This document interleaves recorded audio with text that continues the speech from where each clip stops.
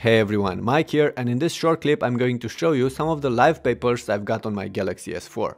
Some came pre-installed with the phone, some I've added myself. You can find plenty of them in Google Play, just do a search for live wallpaper. Most of them are free, some cost $1 or so.